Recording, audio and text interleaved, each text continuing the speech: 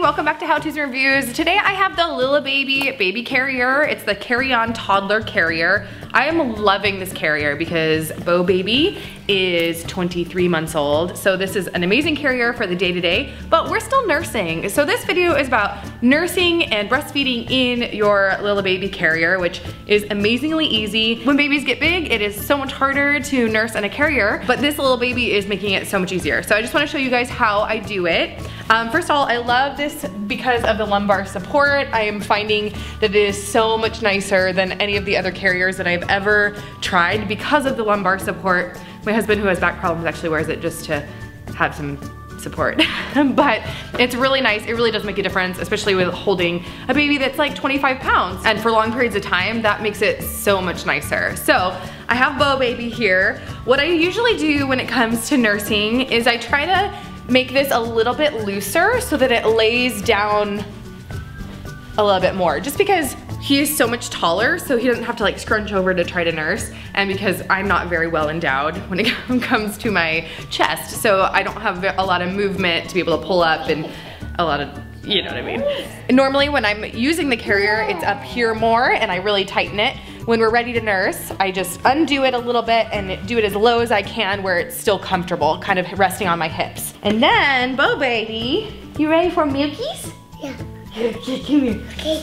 Okay, so then I put him in here, go up over his shoulder here, and then in the back, it's just a nice clip, easy clip. This is really nice on your back so that you don't have to have anything digging in, and he sits nicely in this toddler carrier. The seat is really nice and wide. It goes right under his knees, so it makes for a really nice carry for long periods of time. Now back here, if you push up like this, it'll kind of loosen the straps, which when you're nursing a toddler, you need, because they have to be able to get their heads in there, right? Hi. Are you ready for nurses? Oh. Milk.